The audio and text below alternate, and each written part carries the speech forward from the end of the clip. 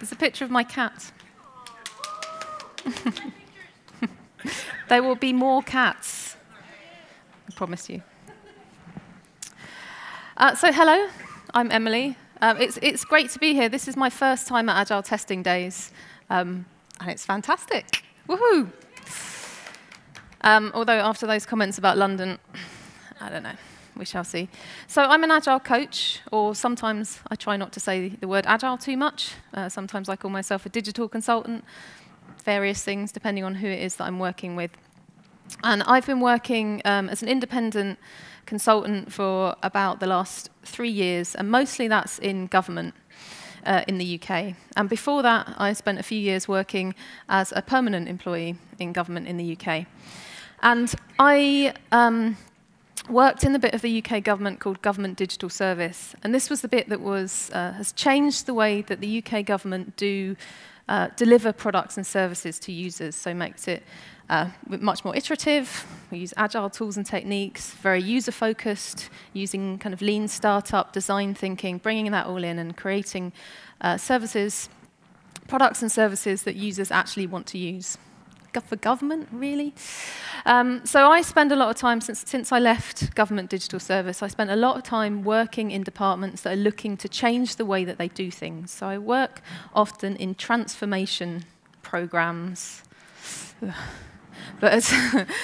and digital transformation. So I'm often trying to change the way that people think, change the way that people approach things. And I also get to work with places that are not government departments, so I get quite an interesting breadth. So I get to see how different people tackle different problems, which gives me a unique view. It means that I'm not always down in the weeds. I can actually take a step back and look across how different people are doing different things. So the first thing I wanted to talk to you about is how I came to Agile in the first place. So I, like any good person working in the digital space, I went to art college for 6 years.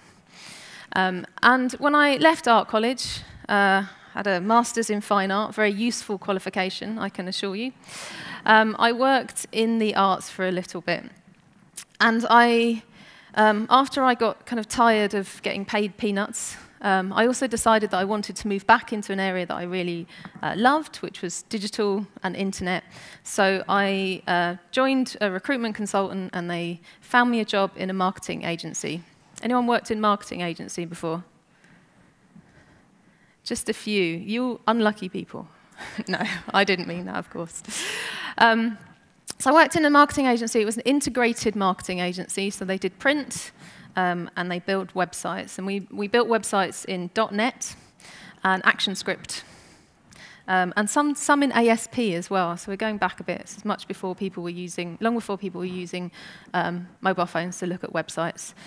And I thought, this is great. I've joined this company. We're doing digital stuff. That's fantastic. And there was quite a big design department. There were about 17 people there. They were doing print and they were doing digital. And I was a project manager, and there were 4 of us. And in this entire company, there were also 4 developers. So 4 developers, they were doing front end, they were doing back end, they were doing anything that touched code, 4 people in the entire organization. But they and we weren't allowed to actually speak to any clients. We needed some people in between. So we had 17 account managers.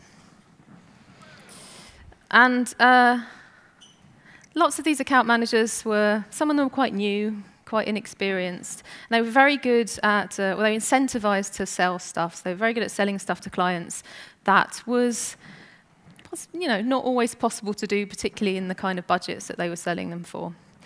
So I made myself fairly unpopular by spending a lot of time saying, no, we can't do that, and protecting the people doing the work from this stuff that was coming in that was impossible for them to do. So after making myself unpopular for long enough, I decided that I didn't want to work there anymore. And I moved to a software company, and I found Agile. I was like, this is amazing.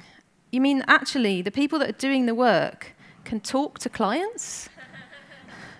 We can actually collaborate on stuff. We don't have this kind of massive gap in between where people are being given requirements and given designs to follow. We can actually collaborate. So I thought, this is amazing. This is great. Agile was fantastic. So probably like many of you thought, this is Agile's perfect. It's come from waterfall ways of working. This is great.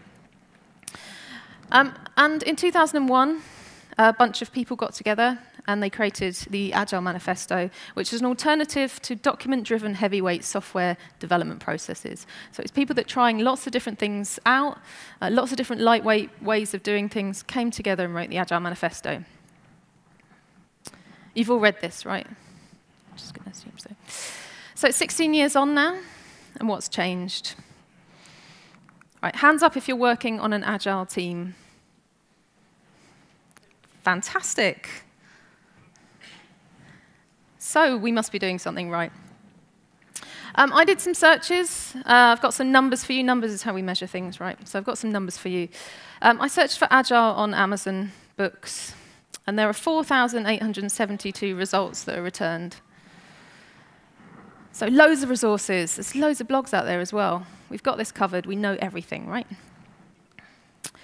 As well as that, there are 486,963 certified Scrum Masters, so check this morning, according to the Scrum Alliance directory. Any of you on that? Yeah, I'm on there. That has gone up about 50,000 in the last 6 months. So we're great. We've got lots of people that can do this. Fantastic. And then I looked on LinkedIn, and there are 2,565,526 people who are returned if you search for Agile on LinkedIn. Great. So all doing it great? It's all going perfectly. So why are only 7% of CIOs saying Agile has never failed them? This is from an article called, the title of the article was "More than half of CIOs have lost confidence in Agile IT projects." And I'm always reminded of this. So this is the manifesto for half-assed Agile software development. And I'm going to read this to you. So we've heard about new ways of developing software through paying consultants and reading Gartner reports. Through this, we have been told to value individuals and interactions over processes and tools, and we have mandatory processes and tools to control how those individuals, we prefer the term resources, interact.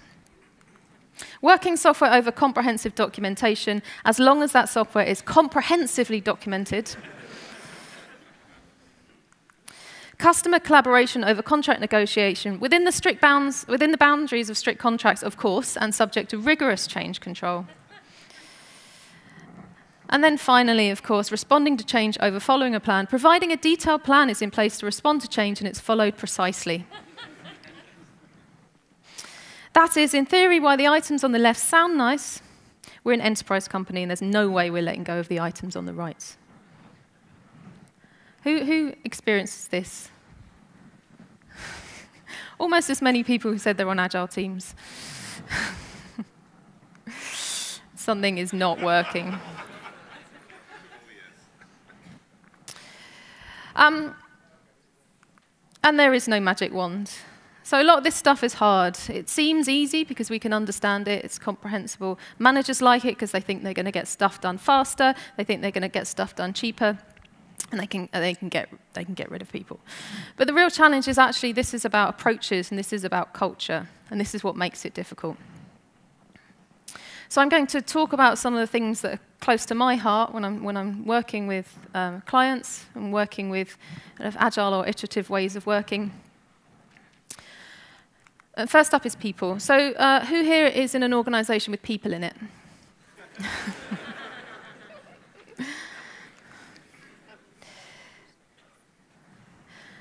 This is for some of the people that I work with. So it's people, not resources. We are not interchangeable beings. We can't just push people around a spreadsheet. So people. And there's a line on the Agile Manifesto that says individuals and interactions over processes and tools. And I want to tweak that very slightly. I prefer to say individuals and their interactions over processes and tools.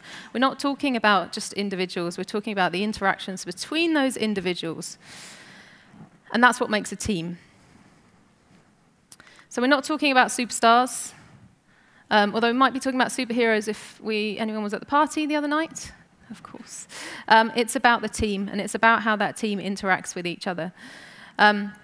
Many organizations, although we talk about team a lot, we also treat people and reward them in a very individualistic way.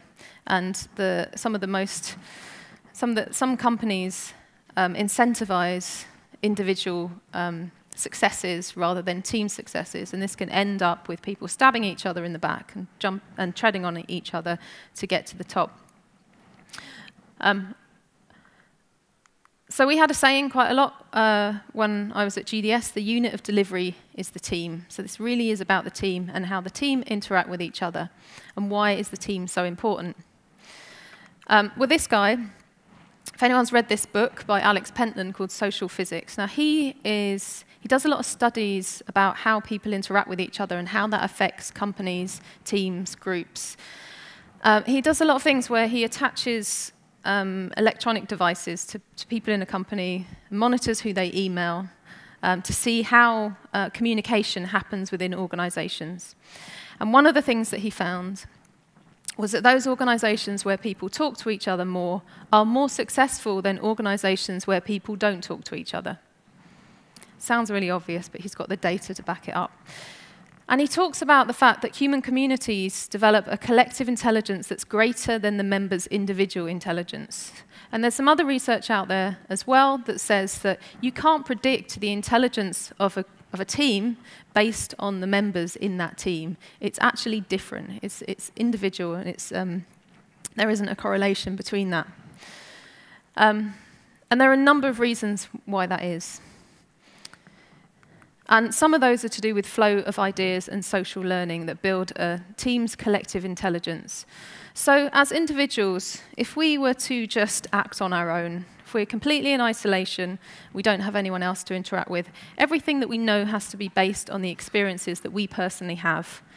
If we're in a team of people, we suddenly have the ability to tap into other people's experiences. So we as a group have far more experiences and we can build on top of those experiences. That's what we call collaboration. So it's about building on top of each other's experiences.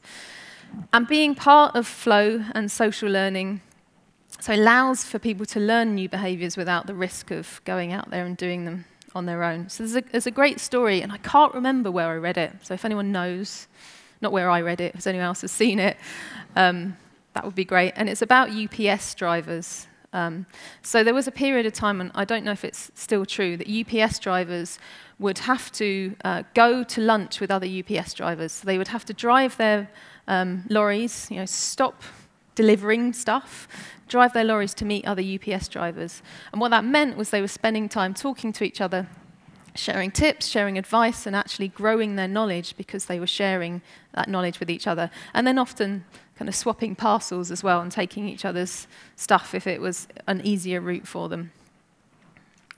So flow of ideas and social learning and building on top of experiences.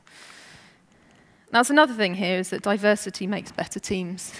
Is diversity and inclusion day today? This was in here already, I promise. So diversity, when I talk about diversity, it's about diversity of thought and diversity of experience. And there are lots of things and lots of factors that can impact that diversity of thought and experience. Some of them are outward, some of them are inward. So the more diversity we have, the more experiences within a team, the more experiences that we have to draw upon.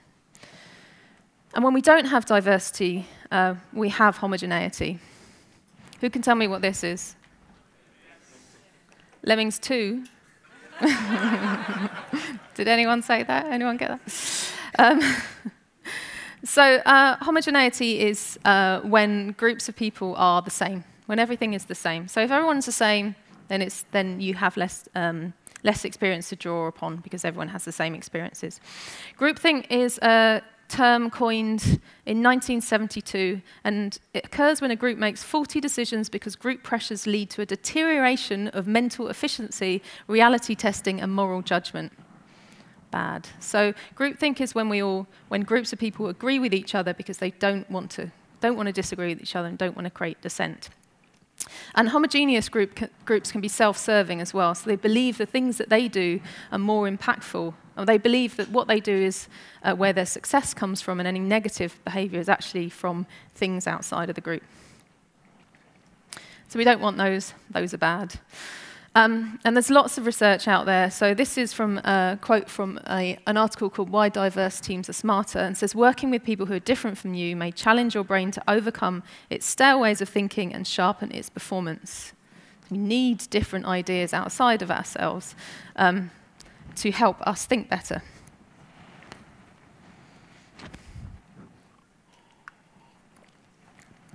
And there's a challenge and thing just to watch out for. So many of us might be familiar with Tuckman's model of group development, where a group will go through forming stages, storming, norming, and performing. And there's one thing that we should be wary of when teams spend a lot of time together and don't have any outward influence from anywhere else. And that's this stage here, dorming. So this is where groups of people spend too much time together and start to become homogeneous, even if they didn't start off that way. So long-lived teams can have this challenge if they don't get a lot of outside thinking, or if they think they're invincible or become self-serving. So we need to make sure that teams are looking outside themselves as well. So somebody may exist in a team which exists potentially in something like a community of practice, an organization, an industry. So we should find times to look outside and find different things to learn. I mean, you're all here because you're learning new things, and you'll take that back to your organizations and your teams, and you'll bring new ideas in which will challenge what people were thinking before. So it's important to balance the need for team cohesion with the need for dissenting opinions. This is particularly true if we're building products for other people that aren't necessarily like us. And create the chances for people to talk to other people. So some people may do things like put coffee machines where people will go and randomly bump into people. This can be a great thing to do. So I also wanted to talk about this principle in the Agile Manifesto, which is build projects around motivated individuals. And it's all about support and trust. So I'm going to tell you a story about a company, and it's very much a non-tech company. But I think we can learn a lot from them. Are there any Brits here? Just a couple. Do you recognize this store? So Timpson is a store that is on most UK high streets. They mend shoes and cut keys is mainly what they do. They also, you can get some watch straps in there as well, but maybe some lighters, engrave some things. But they mainly fix shoes and cut keys. So they've been around for about 150 years. They have 1,300 branches across the UK. And they have Timpson, they have a couple of other brands that they bought as well. And they don't spend any money on advertising, yet they made £134 million in 2003. They also don't have any shareholders, which means they're not accountable to anyone. But they made that decision to get to that point. And 20 years ago, when the current CEO, a guy called John Timpson, took it over, it was in a bad shape as a company. People weren't particularly motivated. The shops were looking a bit shabby. Not all the money was making it into the till. You know, it wasn't great. And he wanted to really turn it into a service company, and he wanted the type of service that he expected when he interacted with service companies.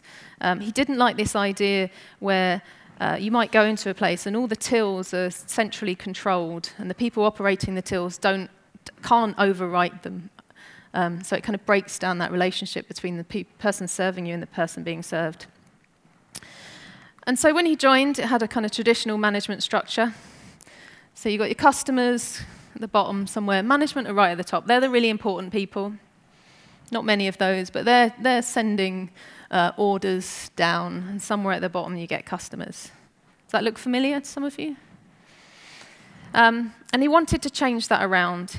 The real point of value is here, between the employees working with the customers and the customers. So he wanted to shift that around. And he created something called upside-down management. And it was the best slide transition you've ever seen. Thank you.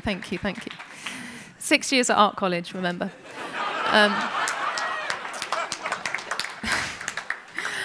So he turned it upside down. He said, actually, the most important people are the customers. And the next most important people are the employees that are working with those customers. And that's where the value is. And everyone else in the organization is there to support that. It's kind of revolutionary. He's been doing this for a while. So it took quite a while for this to embed, as change does take a while for it to embed. And when he changed this round, there were quite a lot of rules that had been set by management. So he threw that all away, and he put 2 rules in place. And those rules were, look the part and put the money in the till.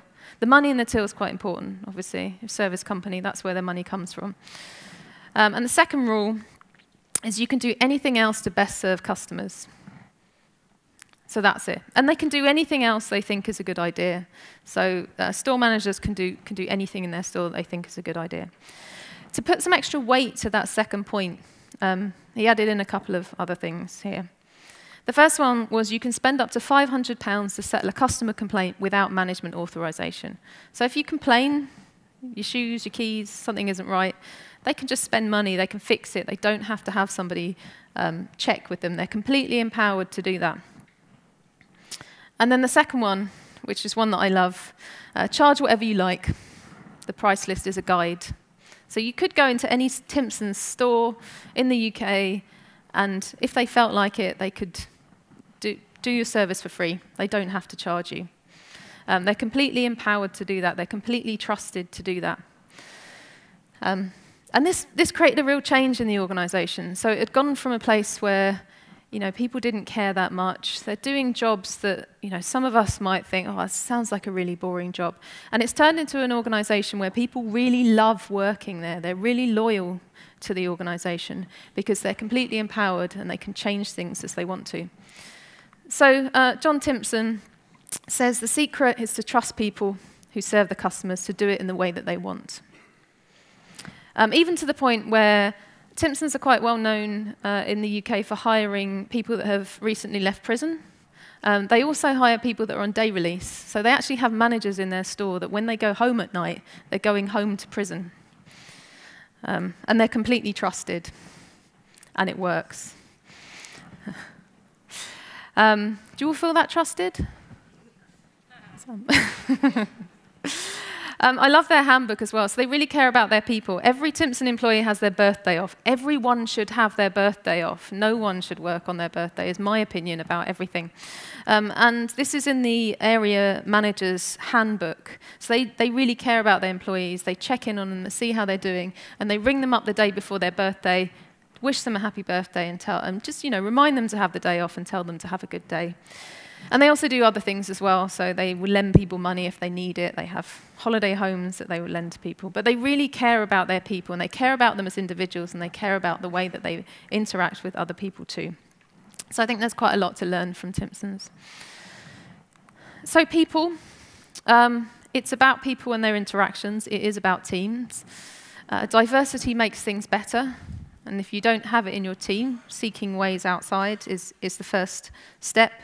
And teams need to be trusted. And if they're trusted, they are motivated. So I also wanted to talk to you about pragmatism.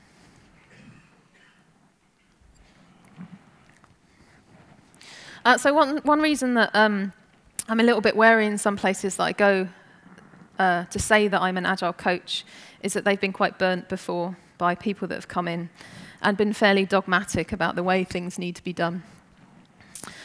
So dogmatism, the opposite, is the tendency to lay down principles as undeniably true without consideration of evidence or the opinion of others. So going into a place and saying, you're all doing it wrong, stop, I'm going to do it my way, is not very helpful and doesn't work very well.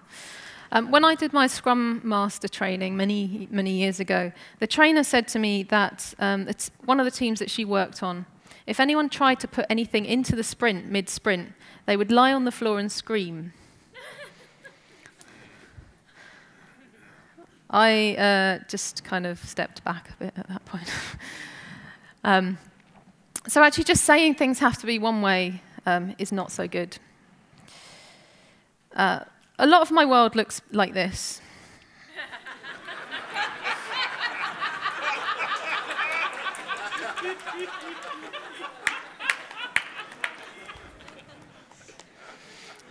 Anyone feel like the black cat?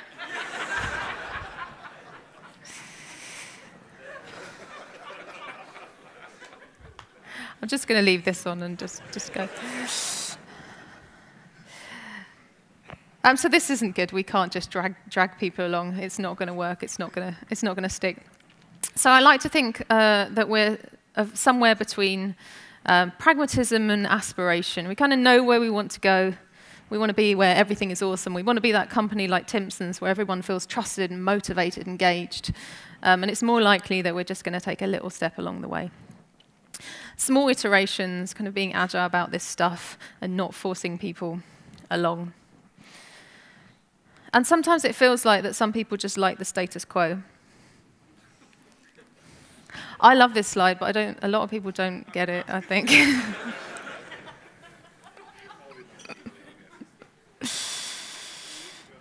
Yeah, maybe I should play some status quo. But that's not always true. Sometimes it feels like that. They might be resisting change for a number of reasons. And we need to be sensitive to these reasons. We can't just push it on people. So there are many reasons why people resist change, and I'm going to give you 5 of them, the 5 that have the best gifts that go with them. So the first one is uncertainty can cause more stress than inevitable pain. So there was a study done by the Medical Research Council and University College London that looked into how uncertainty affected people's stress levels. So they hooked some people up to some things that would electrocute them, and they had them play a video game. And in the video game, they lifted up rocks. And if they lifted up a rock that had a snake under it, they would get an electric shock. If they lifted up a rock that didn't have a snake under it, they wouldn't get an electric shock. And so about 50% of the time they got an electric shock, and 50% of the time they didn't. And this was quite stressful. It's quite a stressful situation. So what they did is they wanted to see if that would change, if they changed the amount of times that people found snakes. So they shifted it from 50% of the time to 90% of the time. So 90% of the time people would get an electric shock. And what happened is their stress levels went down. Because there was less uncertainty, they knew that they were more likely to get an electric shock. So this idea that inevitable pain, this uncertainty causes more stress than inevitable pain. It's the program managers clinging on to Gantt charts. They know they're not going to work, but at least they know that's going to happen. It's not so good. So we need to find ways around that. So getting into taking small steps to get into the habit of changing helps. It gets easier. Those stress levels will go down the more we kind of make small changes. Corgis can't get downstairs. That's another thing. That's a key takeaway here. So small steps, get in the habit of changing, it gets easier. Many of us do this in teams with retrospectives, but it's useful to do that outside teams as well. So another reason why people resist change is that they've learned they're not allowed to change.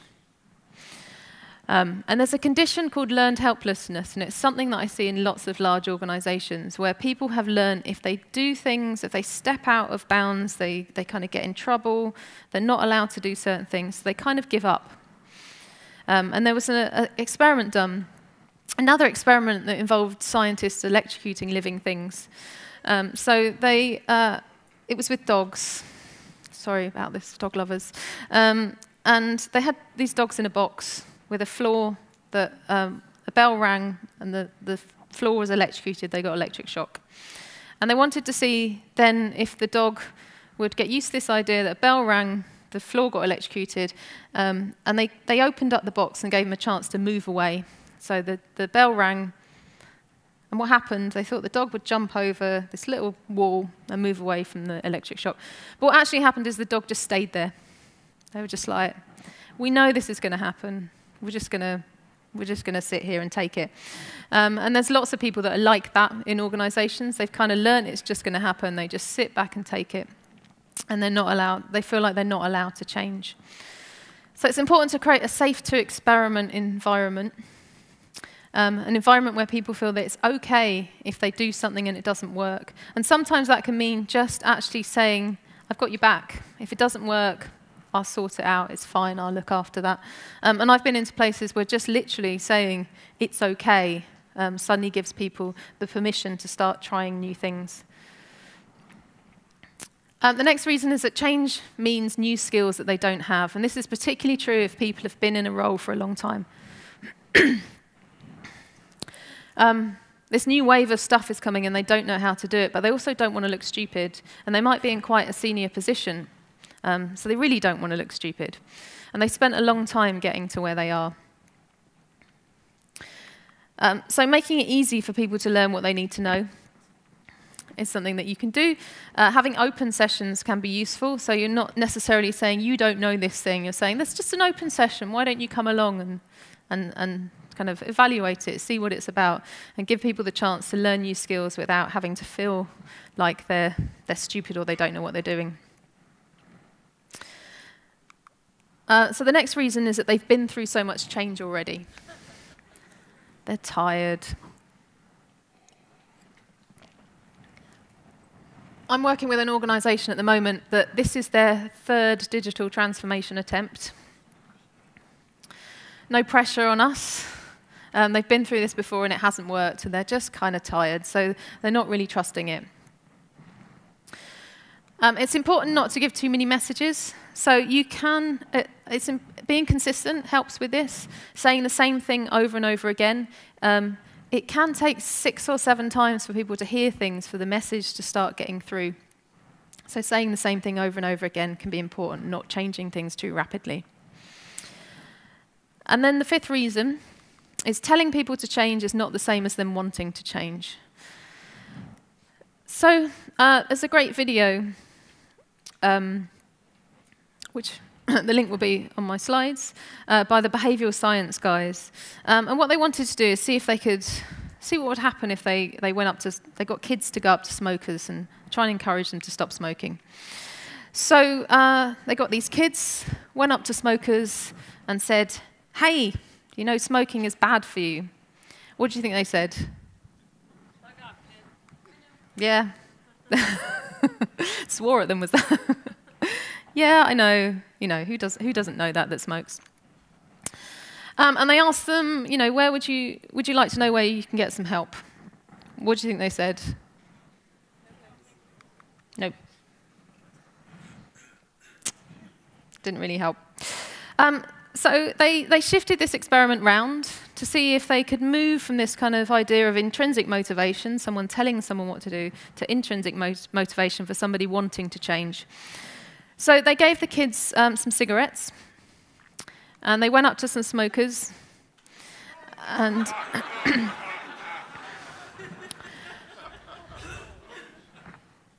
any smokers here? What would you say? They're like, no. So the kids said, well, why not? They said, well, you know, you won't be able to breathe. It's going to be really bad for you. So it's going to cause you emphysema. It's like, they're kind of going, yeah, smoking's really bad. And then they started saying things like, actually, well, I want to quit as well. That's not good. I don't think it's good for me either. And when they ran this experiment in a number of places, and calls to the quit line went up 40% after they did this. So people started to understand, have an intrinsic motivation for themselves to change rather than someone just telling them. So it's not about telling people what to do, it's about them owning what it is and owning the change. So don't just tell people to change, work with them, help them change, understand what their intrinsic motivations might be. And actually, we don't know all the answers as well. Sometimes other people know the answers, so helping them come up with them. And then I just wanted to, when talking about change, I just wanted to touch quickly on evolution or revolution. So we can do evolutionary change and we can do revolutionary change. Now the thing, the kind of difference there is evolutionary change is small changes over a period of time that builds up. If you could think of something a little bit more like Kanban. Revolutionary change is everything changes. Just change everything all at once. We're just going to do a whole new way of doing something the day you come in tomorrow, the next day you come into work. And so it's useful to look at something like the Satir change curve. So Virginia Satir was a family therapist, and she created this curve when talking about people changing big things in their lives. And it can also be applied to organizations as well. So what happens when a really big change is introduced? An organization will go into chaos. And you may have had this in your teams as well. Say you decide you want to do something big, and suddenly everyone's like, I don't really know what I do anymore. I don't know who I work with anymore. I don't know how things happen. And you might get this chaos, which leads into a dip in performance. So things kind of go backwards slightly for a bit. Until there's a transforming idea, things are kind of, people start understanding what they're doing, and you move towards this new status quo, which is higher up than the last one. That's if you get through the chaos. So if you are going to do any big change, you do need to understand that chaos is going to happen. And you kind of need to either work through it or not go through big change. So I would recommend avoiding chaos unless you need a revolution. And a revolution can be a good thing to do, but you need to know what that looks like and what that means. So with pragmatism, understand resistance to change. Empathize. People aren't just being awkward for the sake of it. Don't create a revolution unless you need one. And balance aspiration and pragmatism. And it's worth remembering the goal isn't to do Agile. And I see lots of organizations trying to do this. They're just going to go, right, we're going to implement this framework here, and then we're going to do Agile really well. The goal is actually to make great products and services and add real value to our customers and our users. And then just finally, some books that are worth reading. I'll share the slides online, so you can look at those, some things that I draw inspiration from, and making smarter teams. Thank you.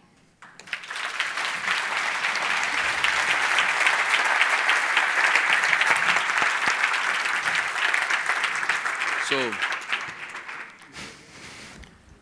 thanks so much. Stopped. Questions?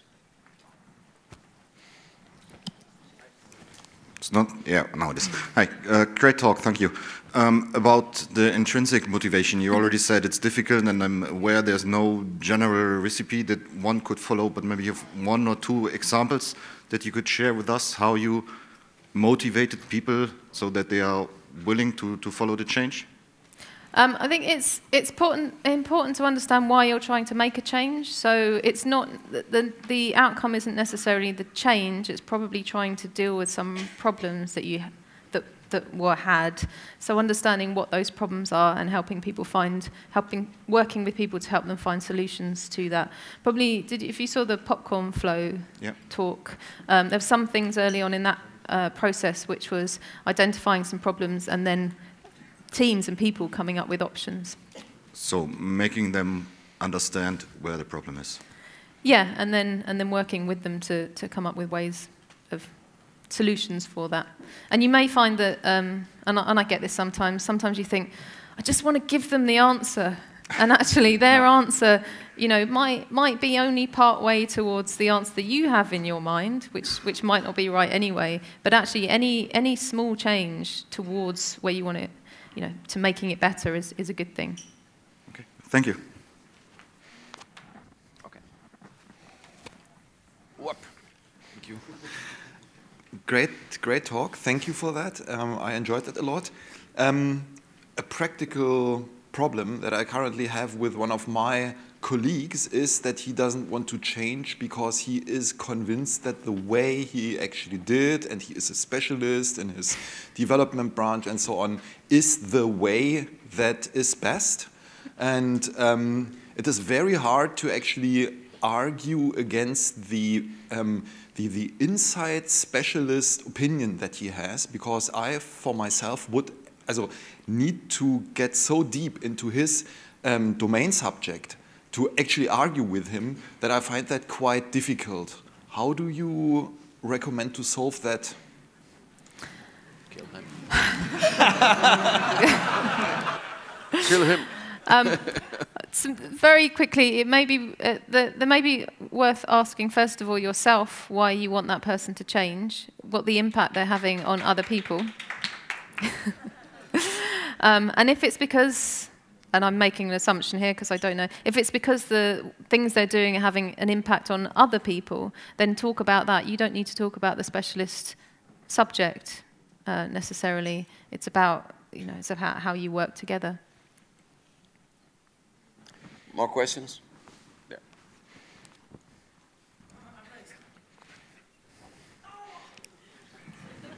Hello. Let me shape my question in a provocatory fashion. You just said that the real goal is not the change in itself, and we can assume we agree. And you also mentioned the fact that delivering services or products or delivering value end-to-end is the real goal. You also mentioned that some people sometimes, unfortunately, unlearns that they cannot learn anymore, okay? So they change, it's such a click that, and it happened to me once in a while that I meet people who are not willing to learn, even when they are given the choice to choose the subject. They are funded with any budget. I got license to kill, and I say, well, you can choose the subject, and we can go on training on whatever we want. And they just say that, no, I'm not interested in learning anything else. If delivering value end-to-end, is it worth to recover that person?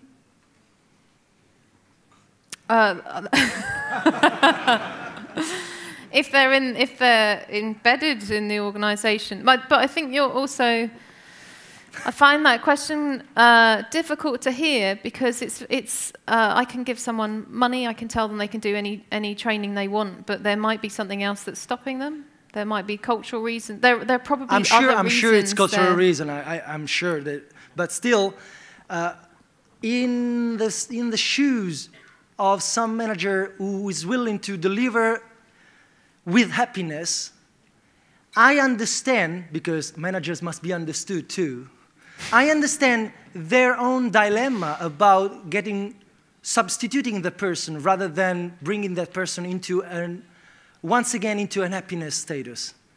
I think that dilemma must be acknowledged, at least. Well, I think it's about the turnaround as well. So was it Jez that was talking about Numi the other day? So it's not necessarily about the people. It could be about the environment and the environment that they're in. And so if you're kind of just giving up on people and bringing new people in all the time, you'll probably end up having the same situation. So yes, invest, I think. Okay. All right, Emily, just one question for you, please. Sometimes the enthusiasm to make a change, like in GDS, works for the initial phase. How do you make it enduring, and how do you get that sustainability going through that change as it goes? That's a very difficult one, particularly when it comes to GDS, I think, because the GDS went revolutionary, and the ripples of that is still showing, and the chaos is still showing. I think the only way that you can create sustainability is to probably embed some people that can help bring other people along, actually care about building capability, and care. I think, yeah, just care about bringing people along with you. Yeah.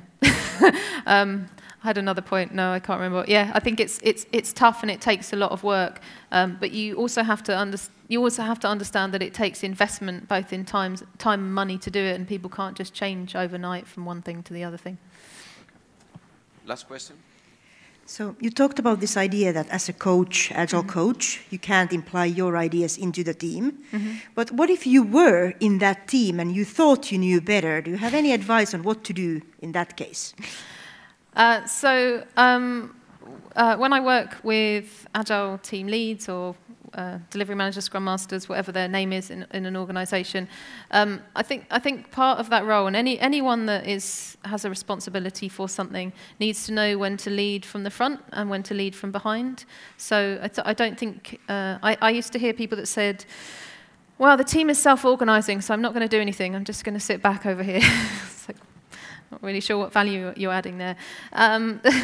Bringing ideas into the team is, and bringing new ways of potentially approaching problems into the team is a good thing to do, but then letting them run with it. So a bit of knowing when to say, hey, maybe we can try this, to kind of stepping back and saying, okay, I'll support you in doing that.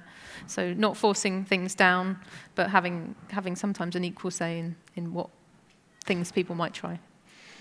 Okay, thanks so much. Please don't go, we have an announcement to do. First, thanks so much. Thank you.